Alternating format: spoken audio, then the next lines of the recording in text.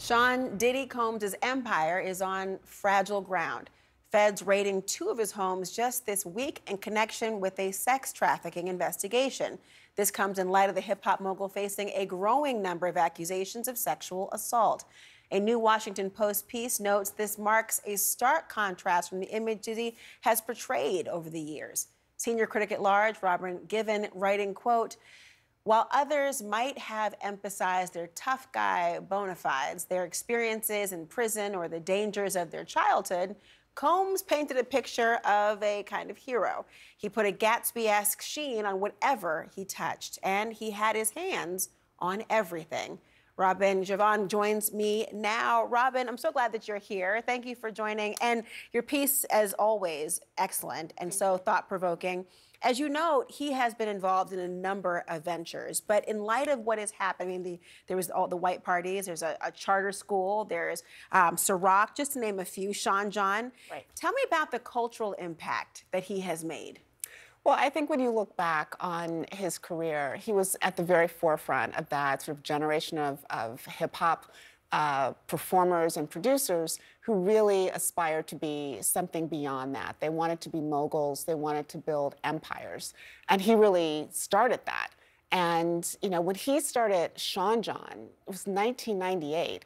And, he was, first of all, one of the first celebrities who entered the fashion arena. But he did it in a way that was very much about becoming part of that industry. He courted editors, he started going to fashion shows. He did it in a way that suggested that he wanted to do it for the long haul, that it wasn't just dabbling. And he just kept building on that. And I think in many ways, he wanted to create this picture of himself as a kind of, Gilded Age titan. And, and not that hip-hop was bootlegging, but I think there was a lot of that sense of wanting to polish up the image of the culture that he was coming out of, and that's what he did. Is that all on shaky ground now in light of all these allegations? I mean, you look at how quickly we begin to evaluate one's legacy in light of allegations, in spite of the presumptions of innocence that certainly are there, and there has been no charges. Yeah, I mean, he's denied all the accusations. There haven't been any charges.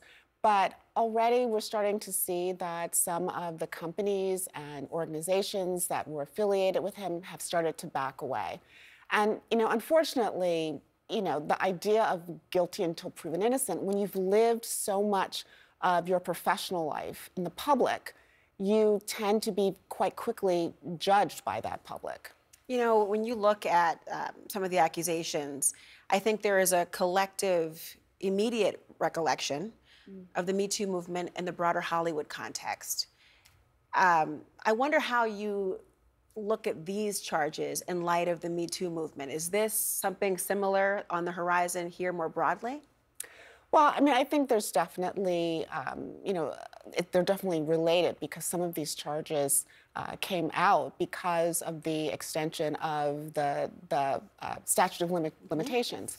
But I also think that it just really sort of makes me wonder if on the road to building these empires, if there is just always some sort of trail of alleged devastation and disillusionment and pain. I mean, he wanted to build this enormous multi-million-dollar empire, and he certainly did, and then started getting into philanthropy.